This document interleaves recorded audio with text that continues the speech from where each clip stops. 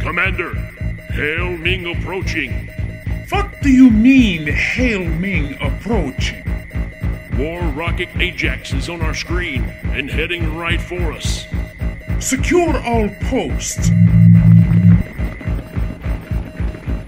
Raise all shields. Fire all lasers. Cue the music.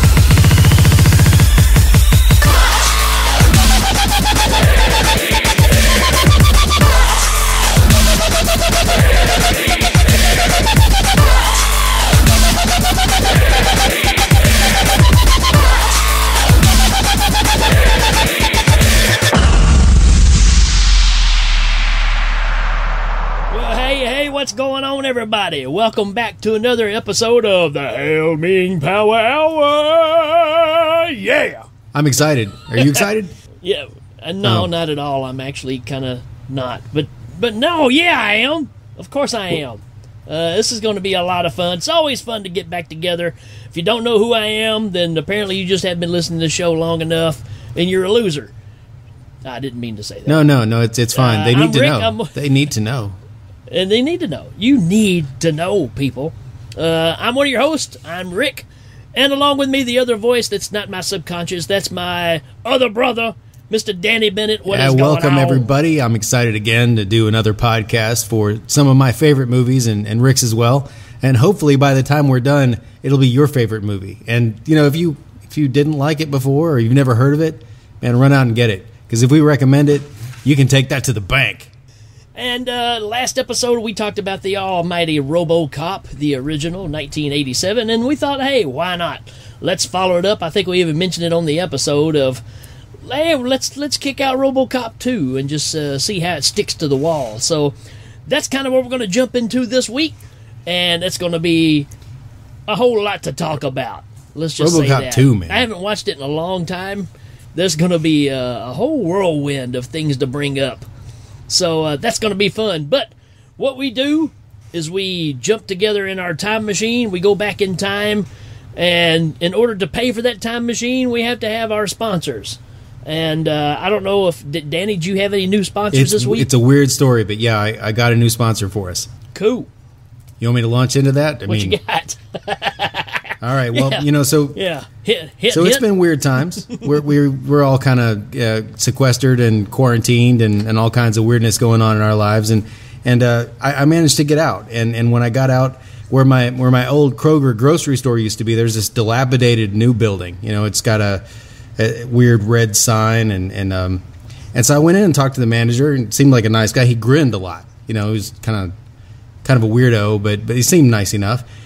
And he said, sure, I'll sponsor your show. And he gave me this script, but he said that I have to read it in this voice. So, you know, here goes. There's a new store in town. Are you tired of your current grocer? Come on in. We have all shelves stocked. It's like a dream. Have a mutt at home? Our pet supplies are just right for that bitch. Come on every Tuesday for our butcher's special. How sweet. Fresh meat. And with stores opening every night. Try the new grocer in town. Try Kruger's. I don't know. It's kind of weird. The kids like it. The kids like it. Yeah, absolutely. I just don't know if you check out Kruger's weenie section, though. You may want to back off. Yeah, there may be a pun in there that I don't want to be a part of, huh? Burnt weenies, $1 off. Ooh. Well, like you said, with these hard times, you kind of find out that our fellow podcasters out there are having to pick up some other work as well. And I found out our good friend Dan Biesel, who's a great artist, has done some artwork for Hail Ming and stuff, has opened up a new shop as well. And it's Dan Biesel's Diesel Shop. That's right. It's got a nice ring to it. So if you got any issues with your semi trucks or anything like that, Dan's your man. And don't forget, that's Dan Biesel's Diesel Shop, where their motto is, "Need me to grease that rear end?" I thought his motto was going to be, "I'll drive that school bus out of that explosion." Because I didn't he do that for you once? Yeah, he did the short bus cinema school bus that's jumping across the bridge like Smokey and a Bandit. I love you, Dan. He's a great fan too. I love everything he's got to say. He's got his own podcast too. It's a great show, Corrupted Youth. You need to check it out. It's Definitely. A fun show. Him and his son. So there you go, Dan. There you got. I think we could say we plugged you. Dan Biesel's Diesel. You officially been plugged. Ooh. We need to see if we can track down some actual commercials for Kruger's. I think that's a great idea. Yeah, well, I'll see what I can do. They're a pretty new business, so maybe they'll get started soon. So if we don't have any more sponsors, that's time for What Did You Watch? Is this the lead-in? Am I talking about the lead-in? It's the lead-in. I got it right this time. What did you watch? Did you watch stuff? All right. You want to go first? You want me to go first? I did watch something this week, and it's bittersweet. It was a sequel I had heard about for years but never watched, and I finally made myself sit down and check it out. IMDb says, when a pup and his friend kitten take a dangerous turn, they're sure to find adventure and danger. So, I can't say I recommend it, but I did happen to watch Milo and Otis Go to Hell.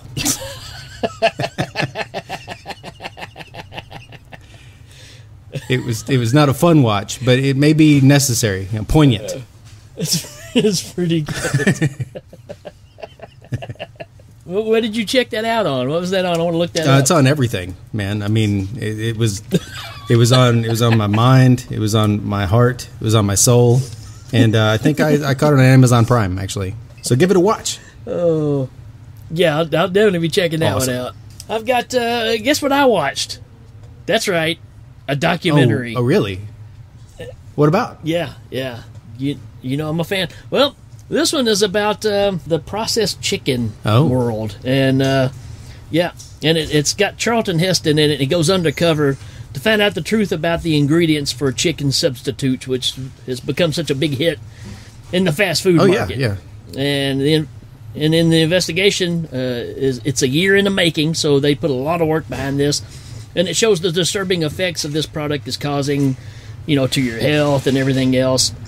And the search leads us all the way back to the creator of the byproduct, whose name is Thomas Dick, and the surrounding lawsuits that brought his empire down. So that's Charlton Heston doing an investigation. So you might want to check it out. It's on PBS, but it's Charlton Heston and the Dick Nuggets.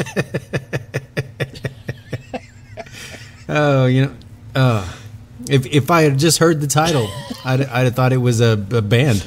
Right. Oh God. So be looking for that one. Thomas Dick, the creator of the chicken nuggets. That brings us to the end of What Did You Watch? What did you watch?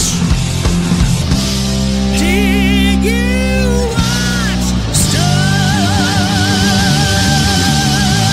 Dick Nuggets. Oh. All right, folks, we're going to take a short break. The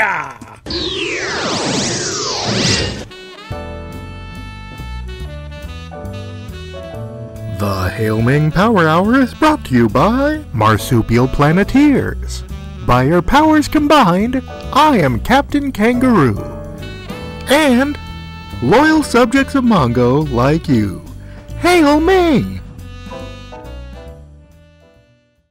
New movie reviews all the time. See if these films age just like a fine wine. Oh no, we'll jack it up again. TV, games, and more within. Rotten Tomatoes and IMDb are all the rage, but we'll lock those critics up in one cage. The Jacked Up Review Show, every Wednesday evening on Spotify, Podbean, Anchor, and other available podcast apps.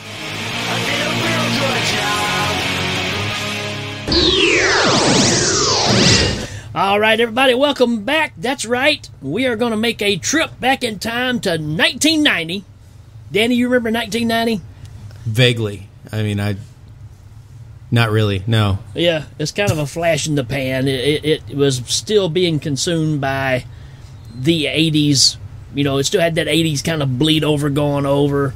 And then you kind of get this point to where from like 90, 91, 92 was just kind of a weird time as far as movies and stuff. I think what I might remember most about 1990 is Robocop 2, to be honest. Like, I mean, there's a lot that went on, but it really kind of puts its mark on that year. It's kind of trying to move on, like you said, from the 80s, but still kind of stuck to it in a few ways that made it just kind of awkward. But I think we do have a few examples in this movie of breaking down that 80s wall and moving into the 90s, if you like it or not. So what we're going to do now, we're going to jump into the time machine and travel back to 1990. Here we go. Strap yourselves down. For God's sake, strap yourselves down. You know, the time machine seems a little rickety lately. We need to find some more sponsors.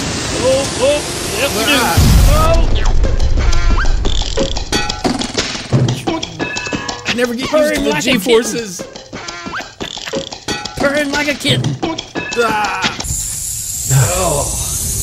that was a rough ride. 1990.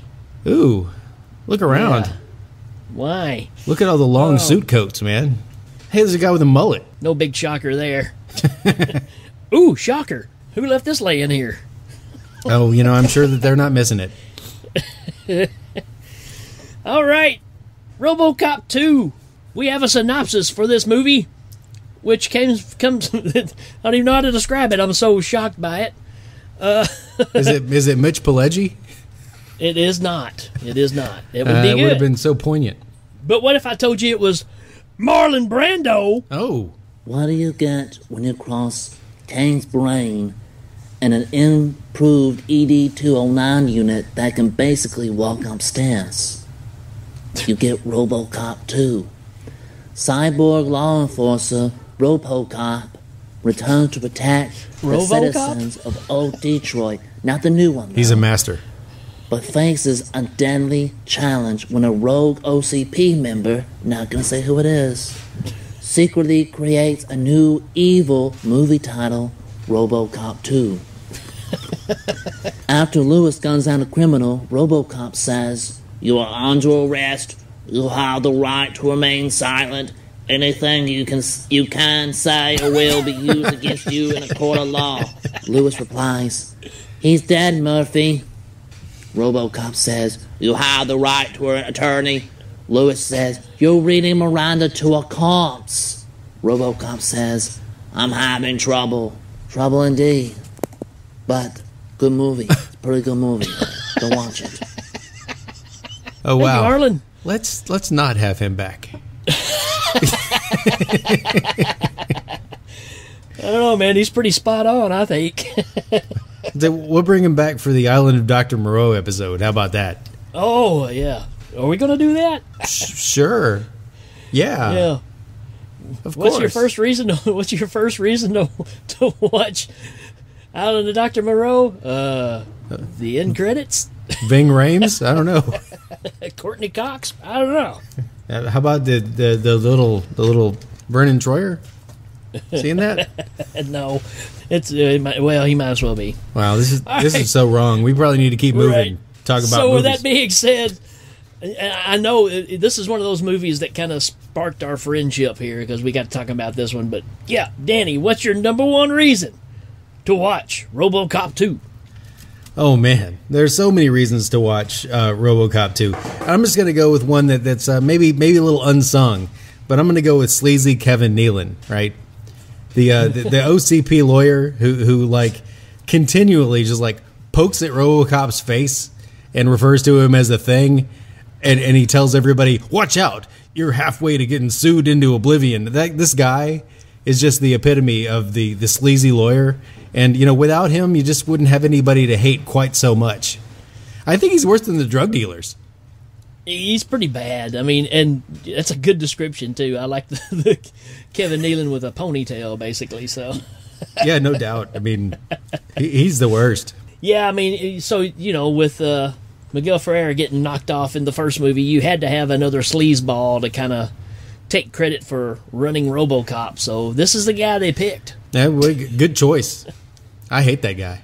Yeah, there's a lot of people you hate in this movie, So let's see. My number one reason is the Robocop 2 lineup.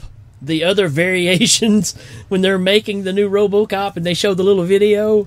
Yes. And the robot comes out and like shoots himself in the head and the one pulls his head off and screams and dies. The Robocop 2 montage. I mean, it's in stop motion. Yeah. Because that was the effect they were using, and it is such a great, it's fantastic. Of course, they're showing the owner of OCP sitting there just putting his head down with everyone they show, just like, oh man, this is terrible. Yeah, I like I like when they start that scene though. The scientist that's in charge of the operation, he's biting his nails like crazy. Yeah, and he's like, because he knows that he's about to get reamed for just how much money this is costing and how many people get killed. It's awesome. Oh, it's fantastic. So, what you got next, man? All right, next up, the mayor of Detroit. Yes. I mean, this guy, he's like, we're bleeding money like crazy.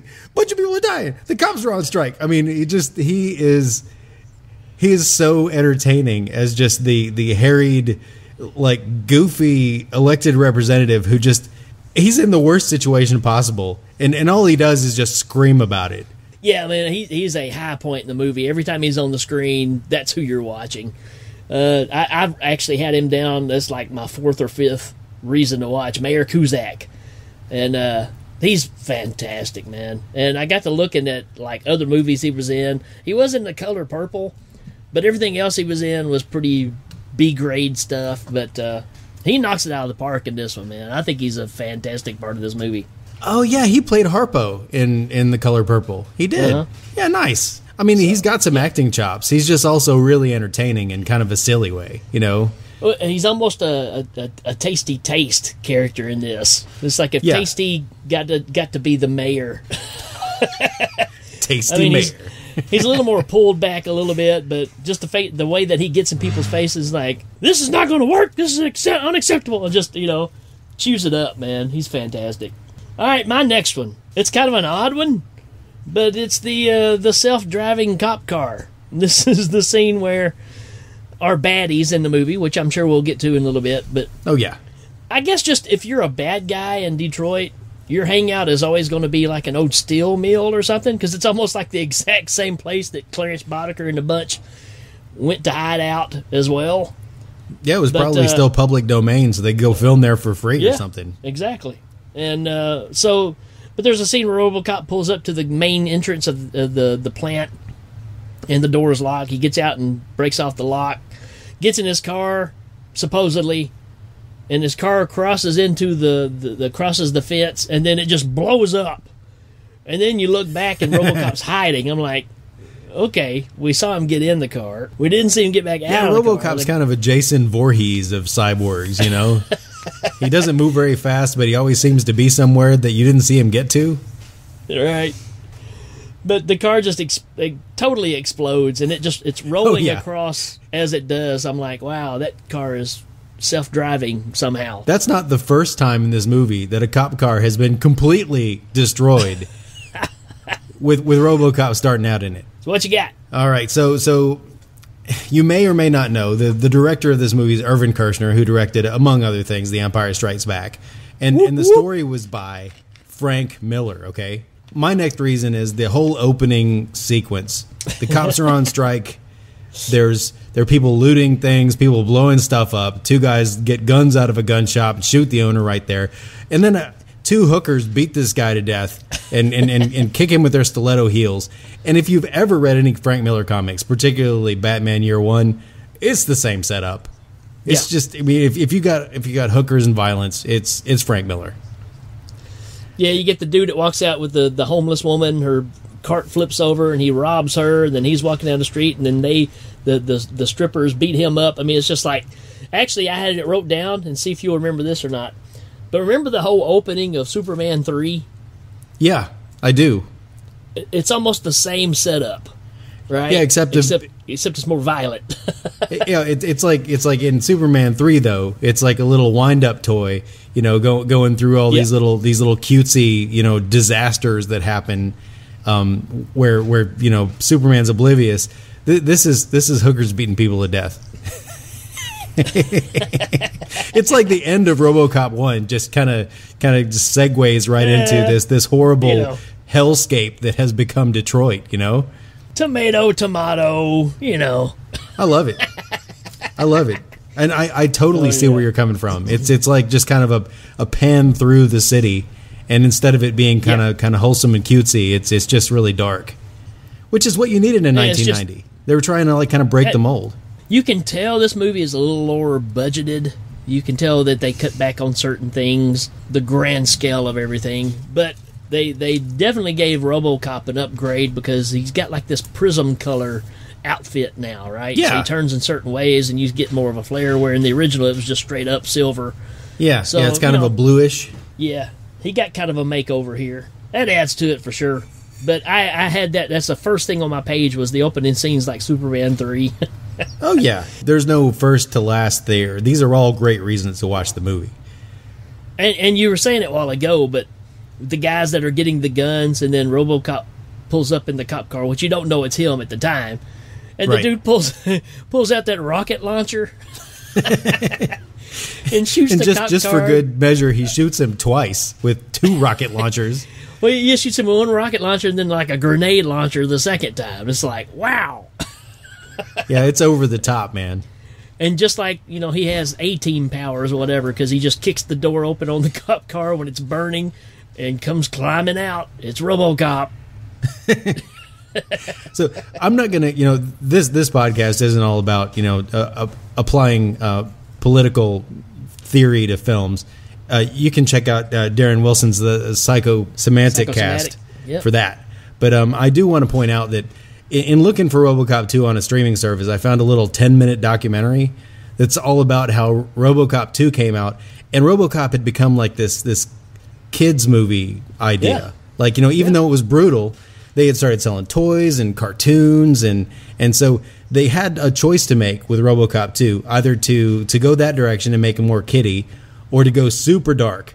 And they made a cognizant decision to make it super dark, and they even added it to the plot where people wanted to well, we'll get into that later, but it's very overtly intentionally dark to try and get out of the tailspin of kid movie that it was starting to fall into. And which is weird because the first RoboCop movie is so bloody, man. It's awful. It's super gory. It's not a kids movie at all. But I guess they they were making toys out of everything then, But it was that thing, though, because my stepbrother, who at the time was, 6 or 7 years old, was totally infatuated with RoboCop. And so I guess it's just because it was the hip thing of the time. Even though it really wasn't a kiddie movie, kids were attracted to it. Of course, you had everything else going on. You had all the Schwarzenegger stuff, the Stallone stuff. So the action aspect was already just a part of it. I remember trying my hardest to get him to sit down and watch Star Wars, and he had no interest in it because they weren't shooting real guns, right? Like RoboCop, and that was probably his first movie type influence. He was watching RoboCop nonstop and RoboCop 2. It's just weird that you're saying that because I saw it firsthand that it had this kind of impact on kids. Yeah, and, definitely, and that's kind of why I bring it up. I don't want to beleaguer the point. The point of our podcast is check out the movie because it's tons of fun, and it's a great movie that stands the test of time. But I also want to point out, that this little 10, 15-minute documentary that this guy put together and probably has for free on YouTube is all about how the studio was trying to make it more of a kids thing, and they actually wrestled control of it back and did in order to try and stop that tailspin. They actually made it something super dark. And that's a reason why they have things like, kid drug dealers and baby hostages. It was a cognizant effort to make it so bad that kids wouldn't want to watch it. So I don't know where we are. I don't know if it's you next or me next. I think it's you next. Yeah, I might have, I just kind of wanted to throw that in there because I thought that was really interesting. I'm just going to say it. Like, this is at the end of the movie, but this is what I think of when I think of RoboCop 2. RoboCop 2 coming up the elevator shaft. So, RoboCop 2 isn't humanoid. He's got arms and legs, but he's got all these extra appendages and he's got like no face. And there's a part where he's down in this elevator shaft and he's falling and he catches himself. And the next scene, RoboCop looks down and RoboCop 2 has just got these spinning arms just kicking him like revolutionary wheels, kicking him up this elevator shaft. And it is just it's an image that has stuck with me since I watched it the first time. It is such a cool robot moment. It is so cool, and I love it when he busts through the top and he just goes free falling off the side because it's like he didn't know when to stop. So yeah, that's what I got. That's my number 5 reason, maybe. Yeah, that's a man. Like you said, it's one of those things you just automatically think of when you think of this movie. Just like my next part that I've got, my next reason is the Robo Ricochet, which is when he's doing the big drug bust. And he's got them all, and you get this guy that looks like Randy Quaid.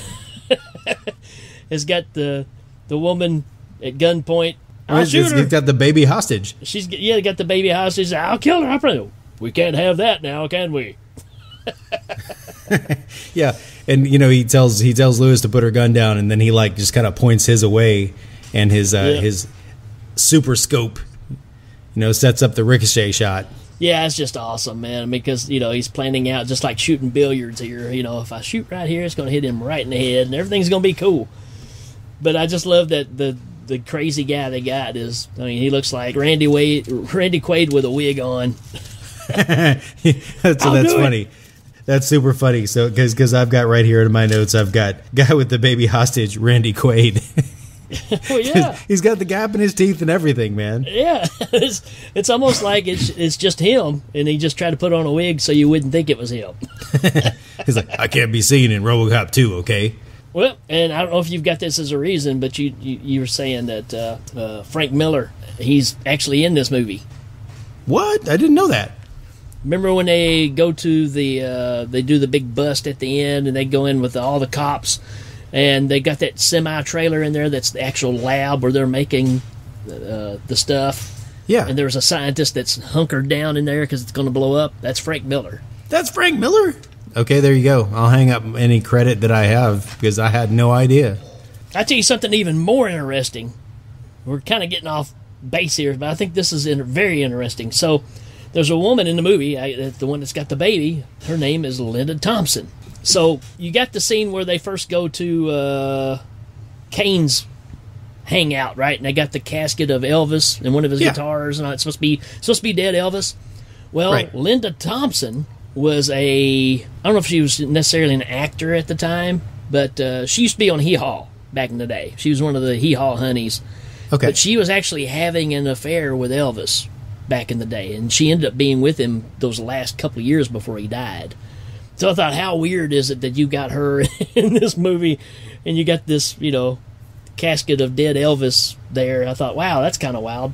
So Linda Thompson was also married to David Foster, big music director, and she was also married to Bruce / Caitlyn Jenner back in the early days. So the kids that Bruce has that have the Jenner last name were kids that she had with him. There's a whole bunch of weird, backstory there, but I just thought it was ironic that here's a woman that spent those last years with Elvis, and here's dead Elvis in this movie, and I'm sure that wasn't planned. I'll do you one better. Okay, in Predator 2, the guy who ends up, the Rasta drug dealer who gets killed by Predator 2, it's Bob Marley.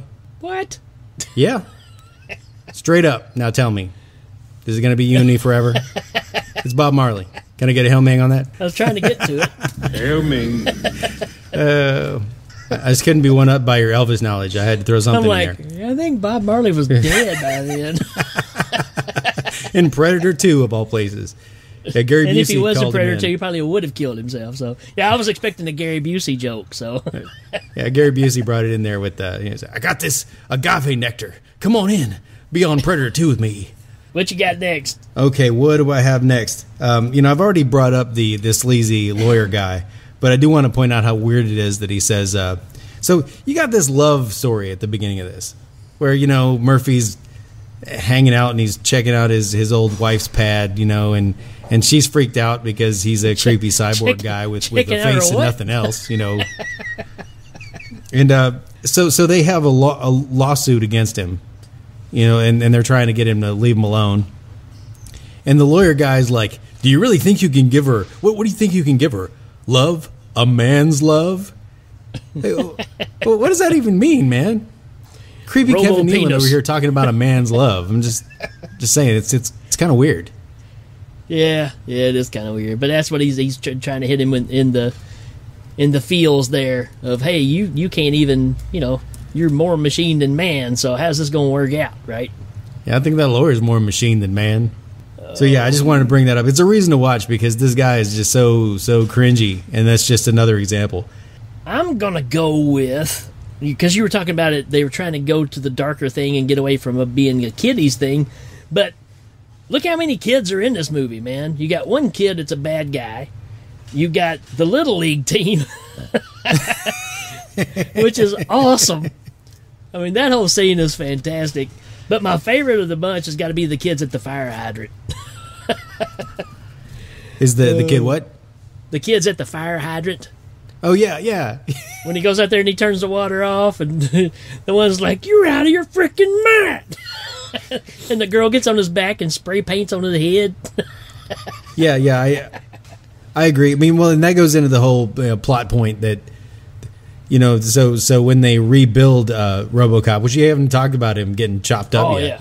But when they rebuild him, they get community they get a community council together to talk about what kind of Robocop they'd want. So of course, they add all these directives of him, being a role model and talking to kids and questioning things first and getting consensus before he acts and not shooting all the time. And so when he comes out, he's basically crippled by all these expectations.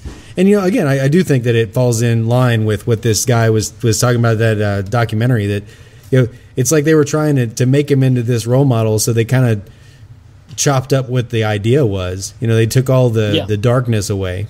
And just to mention, I have it in my notes here too, that the Little League team that's taking out the pawn shop are the Motor City Muskrats. And they're beating the guy who owns the store with a bat.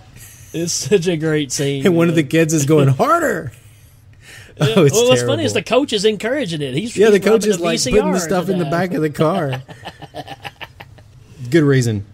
Okay, so I'm going back to the things that I would have remembered whether or not I rewatched the movie. And my next reason to watch is the no directives found scene. Right after this whole thing where they rebuild him and they add hundreds of directives so he can barely even think straight. He hears the lady who's kind of his handler, his psychologist / technician. She says, well, short of wiping his brain or sending 10,000 volts through his body, there's nothing we can do. And he walks right out the door, goes right over to a power station, like a transformer, and he just grabs it and shoots himself with all his electricity to kill all the directives. And then he's searching for directives as the cops are carrying him away because they all kind of rally around him. They're all on strike and they break away, and it says no directives found. And I'll tell you, just like RoboCop 2 coming up that elevator shaft, when I was a kid watching this movie, that no directives found, it's like that moment. You feel like now he's gonna go get somebody. Then he tells them all to follow me. I've got it here. Robo gets juiced. Yeah, I knew you'd be there, man. Oh, yeah, I love that because he's hearing the conversation. He's like, screw that. And he just jumps up, runs outside, and electrocutes himself. It's like, all right, go, Robo. It might have killed him, but he was like, it's better to risk it at this point, I guess. And then of course he's got the line, the line where they say, "What's bugging you, Murph?" Kane. Kane's bugging me. Yeah. Yeah, they tried to do the kind of like what they did with the Frankenstein monster. They give them more and more lines, and I think some of them in this movie are a little more overstated. Like when he grabs the guy, where did you get this? It's like, okay. He's trying to put too much emotion into it, but you're still supposed to be a robot, right? Yeah, I think what they were trying to do was make it seem like he was kind of a single purpose. Like he couldn't be averted from his one single role as the lawgiver. And the one problem on the streets, or the biggest problem, was the nuke. We haven't even talked about that, but this whole movie is based off this drug, nuke. I mean, and that's even what they use to entice Robocop 2 to work for them, is just by giving them, drugs, pretty much unlimited amounts of this nuke. And for this nuke, he'll kill everybody he used to be associated with. He don't care. I mean, it's all about just getting the drugs. And it's an interesting concept. And again, you got to go back to Frank Miller, all this, because, here's the upholders of the law breaking the law to create a force to go uphold the law, and it all ties into, it's still all seedy. There's still money behind it all. Yeah. It's the really corruption, right? Shows how how it's all corrupted, and it's still pretty powerful. I guess that shows how Frank Miller's perfect for Batman, because Yes. Batman works with his own code, and he's not beholden to money because he's got that, and he's not beholden to politics because he doesn't have any need for it. So it's a perfect fit for Frank Miller. He kind of turned RoboCop into Batman, where he's got a single purpose and he won't be taken from it. And when people try and corrupt it, and he finds a way around it. And I don't know that we need to go through the whole plot. Like I know that I've explained some stuff, but I think that the reasons to watch the movie, that the movie itself is fantastic from beginning to end. The plot is awesome, and just the moments in the movie are kind of back to formula for us, as far as like the reasons to watch it is because you're going to see some crazy stuff. Yeah.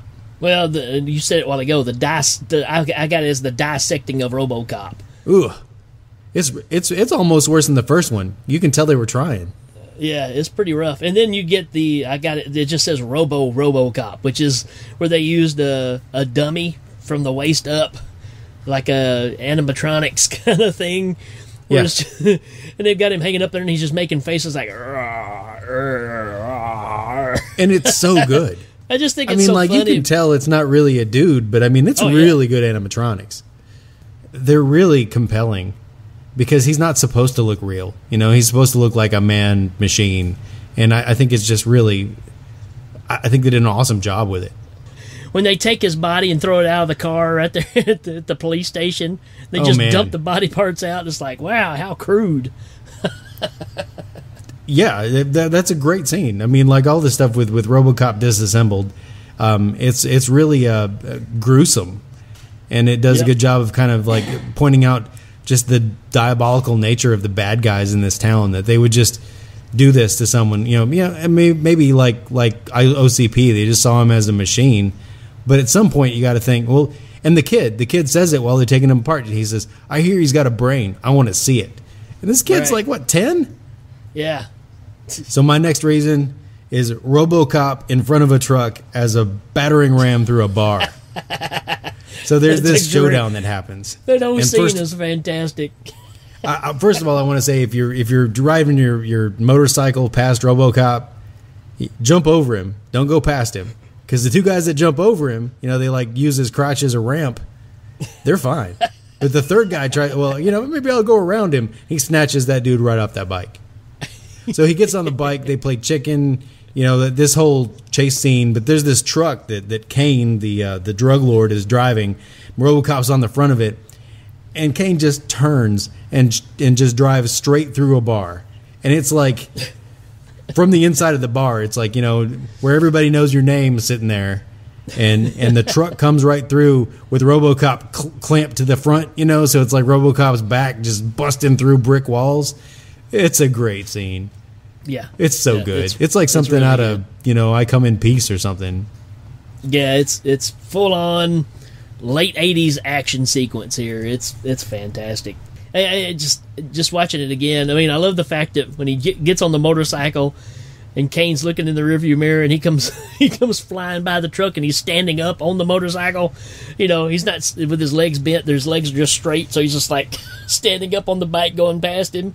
Goes down and turns around, gets ready to play chicken. It's fantastic. Yeah, well, it's a chase sequence. I mean, like it's right up there with Terminator 2 as far as like just great like car action. Right. All right, so just to recap, we got up to 10 reasons. Number 1 is sleazy Kevin Nealon. Number 2 is the RoboCop 2 montage. Number 3 is the mayor of Detroit. So got number 4, missing number 4. Number 5 is RoboCop coming up that elevator shaft. Number 6 is the RoboCop ricochet shot. Yeah. Boom. Then you got 7 in there somewhere. You got number 8 is the Motor City Muskrats. You got 9 is No Directives Found. And number 10 is RoboCop coming through the bar as a battering ram. Rick, what you got next for number 11? Well, what I got is you got to have the baddies, right? So you had Clarence Boddicker and his bunch. Well, in this one, you've got Kane and his bunch. And specifically, I want to talk about this one guy who basically looks like Hugh Jackman and Joe Bob Briggs had a baby together. You are so right. He's dressed like Joe Bob Briggs, but he kind of has a Hugh Jackman face. Not a huge Jackman, a Hugh Jackman. There's a difference Hugh there. Jackman. Hugh Jackman. Well, he kind of looks like a yak man, I guess. He's kind of got a nose on him. But he's, got the full Western attire on, even wearing a bolo around his neck. I mean, it's he's like a bad guy out of Darkman or something. Like he's got kind of a shtick going the whole time. Yeah, he's a tall drink of water too. He is. He fits that long, tall Texan kind of thing going on here. But he's such an odd one for the rest of the gang. Which, how did they even get together, right? Yeah, when you include the kid, to be in your gang, it's like, yeah, that's a weird situation. Yeah, I agree. I mean, I guess he kind of takes third fiddle for being. There's the woman who's Kane's kind of maul, and then there's the kid, and then there's Kane. But like this guy, he's always the first one that notices stuff's going bad. He's the guy that knocks out their crooked cop from the back, where the guy's like, "I love you guys," and he hands his bottle of booze to Tall Dandy there, and dude like whacks him with a sap. You figure for dramatic effect he'd smack him with the bottle, smash his own bottle against. But no, he's not going to waste that booze. He's smacking him with a sap that he had ready for the action. Yeah, I'm with you. That dude's bad. And just the whole setup with those guys too, because like you said, you had the undercover guy that worked for the cops, and the whole scene with him. When they got him on the operating table and all that, it's still pretty rough. Yeah, I'm with you. Like, and I've got that as a reason too. The whole extreme interrogation scene where they've he's like, "Oh, you wouldn't cut me in front of the kid. Oh, don't let the kid go." That's funny. The guy's just desperate at that point to try and convince himself that he's not about to get chopped up for the enjoyment of Kane, because Kane is a psycho, man. Yeah. Tom Noonan, best known probably for being in Manhunter as the Tooth Fairy. He's perfect in this movie to play Kane. And like you said in that part right there when he's got the guy on the operating table and the girl's like, "You just said you're going to scare him." And he says, "Don't he look scared?" Yeah. He also has that line, "Jesus had days like this." He's so bad. He's like, I mean, and I know I've seen him in other stuff, but I couldn't help but to think that he's kind of like Spalding Gray too. He's just kind of I don't know. He's a weird, tall, poetic, bad dude, man. Kane. Yep. There you go. Yep. My next reason to watch the movie is Kane. He's a casual wear model. He's a drug entrepreneur. He's a psychopath. He becomes RoboCop too. I mean, Kane is as good a bad guy as Clarence Boddicker. Not in the same way. It's a different thing. I mean, because Clarence Boddicker had the benefit of just being like the head henchman. You know, he could make decisions based on the fact that somebody else was doing the work behind the scenes. Kane kind of had his own agenda, so he's kind of more of a mastermind. But I mean, Kane's a great bad guy. Well, the difference there is Clarence was backed up by, OCP, whereas Kane's just doing his own thing. True. So he's taking everything more, he's more in charge of everything, where Clarence was somewhat following orders and just, gaining extra breadcrumbs for himself along the way. So with that being said, I'm going to say Kane's out-of-body experience when they pulled his brain and spine out, but they left the eyeballs connected, and it's floating in that water, and they're pointing at it, and it's like seeing them. And somehow those eyes sitting there look really like nervous or something, like the shrunken head dude from Beetlejuice, right. Whose head is shaking when he looks over at Beetlejuice. Those eyes have the same feeling, man. They're like, wait, you can't just, because they take his face off of his body and it's right there, and he's looking at him. Yeah, and they're like holding it, going, yeah. And if you look at this right here, this is where the brain was. Inside he's going, oh crap. we are in sync on that, because I've got right here in my notes, gory brainectomy scene. They take his brain out of his body, and then they have it in that big tube, and they're talking about him like he's not there. I mean, that's horrifying. So I'm gonna say the contortionist fiddler in the Detroit telethon, right? So this whole thing, I'm not going to get into the whole plot, but you've got Detroit trying to win itself back. You got OCP trying to buy it so that they can be the first corporation to own a city. And you've got the drug lords who are basically owning the streets. And so in order to buy it back, our favorite mayor, he has this telethon. and the way they lead into it is straight out of this just gory scene, right into the contortionist fiddler. Out of that whole brain scene, they go right into this guy who's straight out of UHF, right? Exactly. That's exactly what I was going to say. It's like he turned the channel and just went to UHF. Oh my God. He's on this cheap telethon stage with all these people with phones in the background, and he's playing Born to Be Wild on a fiddle while he's got his head between his legs. I mean, I wish I was making this up, but I'm not. At the fact that he gets to the end of the song and he falls over and he breaks his fiddle, He breaks his fiddle at the end. Oh my God. So if you haven't watched it in a while, like just find it on YouTube or something. I don't know if it's there. I'd be disappointed in the world if it wasn't.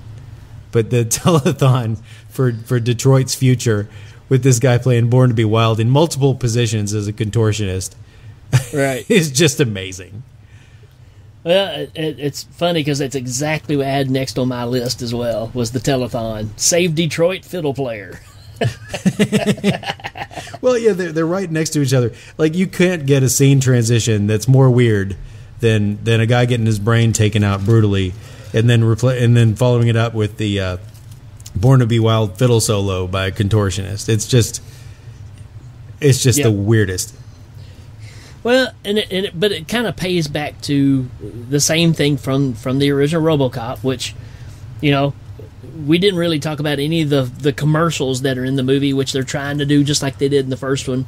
But they try to throw this sense of humor in the middle, just a little dash of it in between to kind of break up, some rough scenes. And this fiddle scene just falls right into that. Because right beside it, I had Sunblock 5000, which is one of the commercials. Oh, yeah. Where the girl's putting stuff on, which is the exchange student from summer school, is the girl playing that part. I don't know her name, but she was also in summer school. Oh, nice. That's what I'll say. Well, and in the other one, you've got the guy who plays Clamp in Gremlins 2, the Magnavolt car. Yeah. I mean, he's got a car alarm that basically just fricassees anybody who sits in your driver's seat. Right. Which is a good way for it to start. I was like, okay, I'm still on board with this. I remember it sets the stage. Yeah. And then later you've got the one where the guy just kills himself because he got the wrong software for his company. And that one's probably the most brutal. It really is. He's like, it took 3 days to download the information from St. Louis.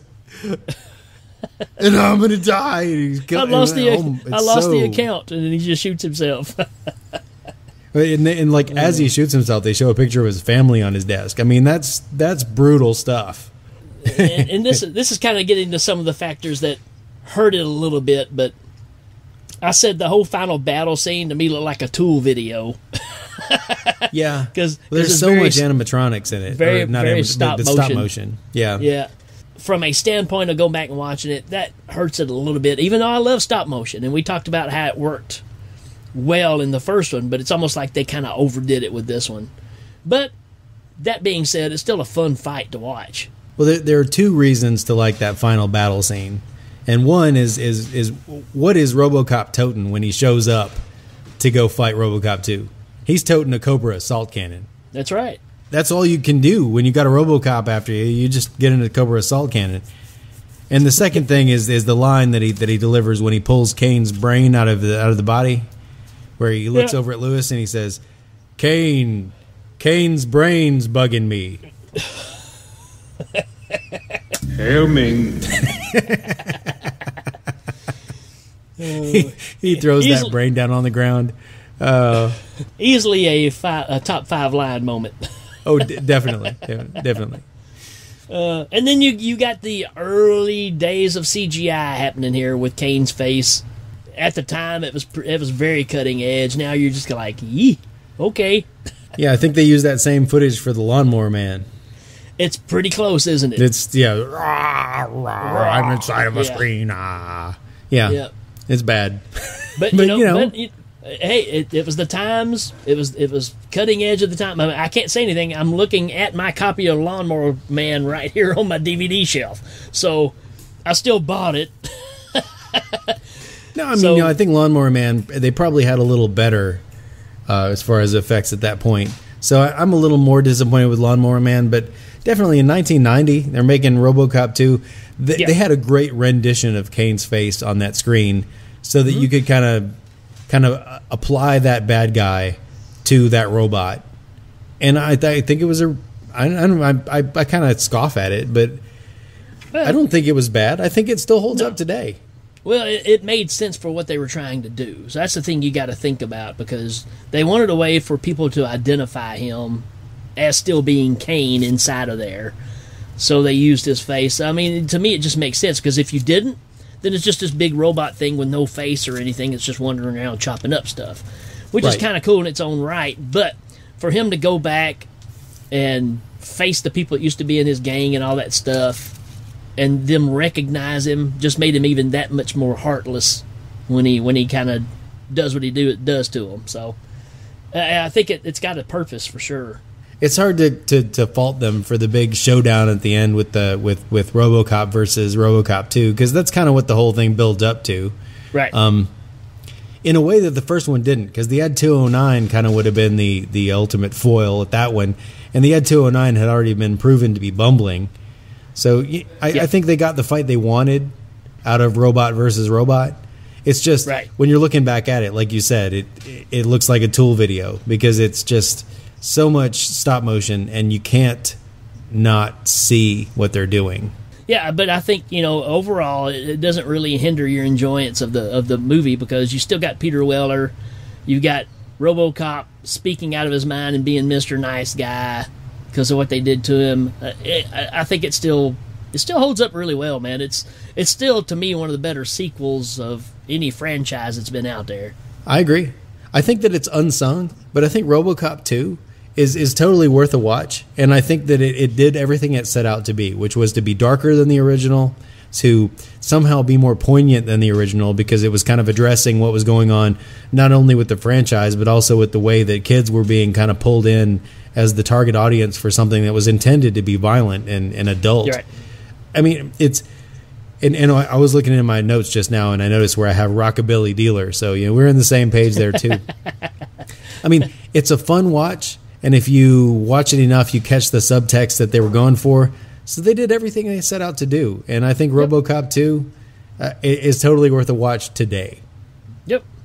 And we're all on board with anything Kirshner does anyway, so that doesn't Absolutely. hurt.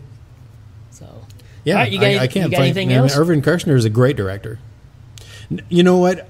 I don't. I mean, I have little snippets of notes here and there, but I think we made the case. Cool. Then I say that takes us right into... It's rating time.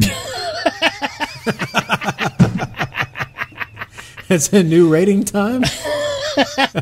I'm not sure. It says rating time. I pushed it. That's what came out. Let's hear that again. It's rating time. I love it. I love it so much. All right. So you go ahead and give it a rating first, because I think I've been stealing yours lately. Okay, I'm going to give it 45 cases of nuke.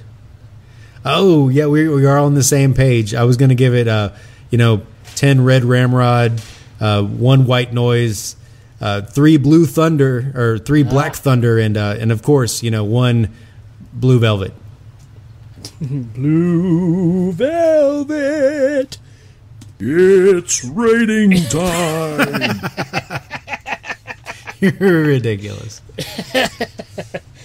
All right, folks, we're going to take a break. We'll be right back. Do you desire to add yet another entry in the endless legion of film review podcasts to your playlist? Can you not stand the thought of having any moment of your dull, pointless, waking life intruded upon with the sounds from the real world, and would prefer to listen to a small cast of assholes talk about movies? Then they must be destroyed on sight! Probably meets your bare minimum requirements. Join Lee Russell, Daniel Harper, Paul Romali, and the odd guest hosts as they talk about films from every genre, ranging from the obscure and schlocky to the well-known top-dollar classics. Look for... They must be destroyed on sight! On iTunes, Podbean, YouTube, and Facebook. That's... They must be destroyed on sight!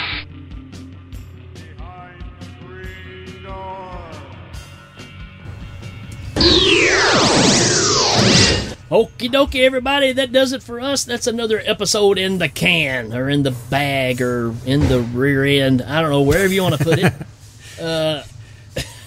It's like Dan Beasley always says, grease up your rear end. That's right. Keep that rear end greased for longevity. It's preventative maintenance. So, it's been a lot of fun. I have no idea what we're going to do next, but I'm sure as soon as we know, we'll put clues out there like we did last time. I think people like that. I don't know if you saw it or not, Danny, but it said clues to next week's episode. It was just a picture of Robocop.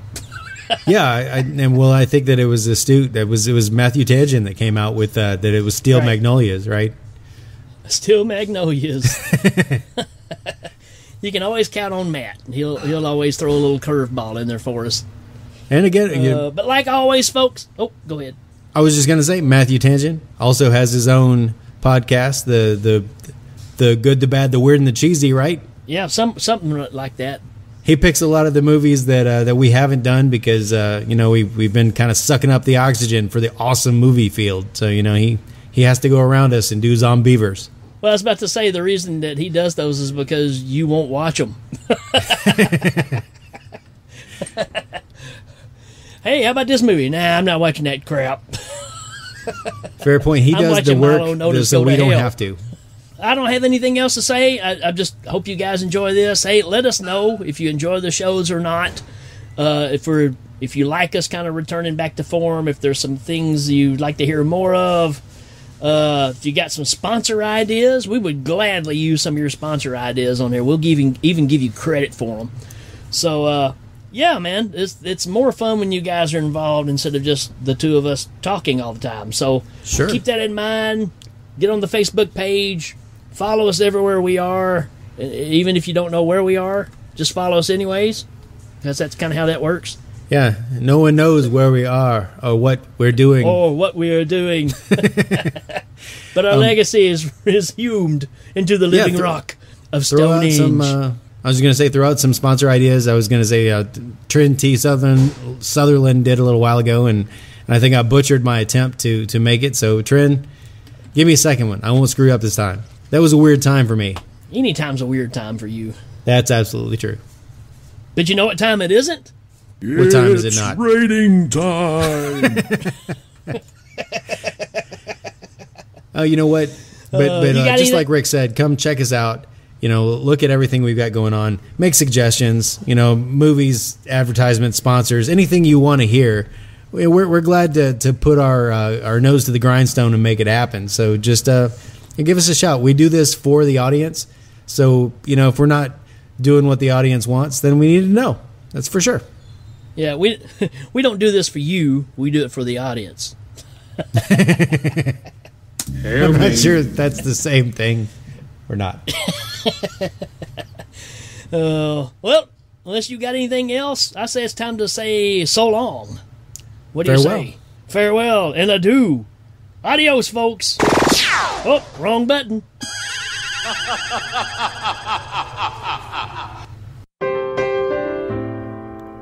Imagine a future of abundance and friendship. A time where all come together for a common good and the benefit of everyone. Can you see it? Clean air, good neighbors, a helping hand wherever you reach. Can you see that in your mind's eye? Okay, now think of the opposite. Now add a lot of guns and a super addictive super drug. That's Robocop 2. Well, good night and stay safe, minions. And always remember, actions speak louder than catchphrases.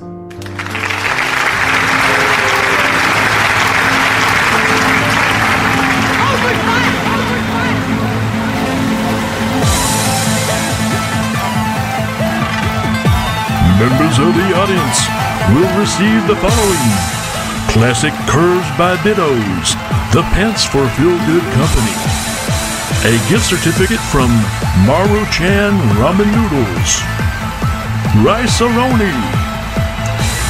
All guests receive a copy of the Hail Ming home game. Thanks to the creative minds and special appearances of Mark Allison, Jeremy Finch, and Jacob Kennedy. Hail Ming is a proud member of Legion Podcasts. Check out all the great shows at legionpodcast.com. Hail Ming is available on iTunes, Stitcher, Google Play, and Legion Podcast. This is Dan Pardo saying good night.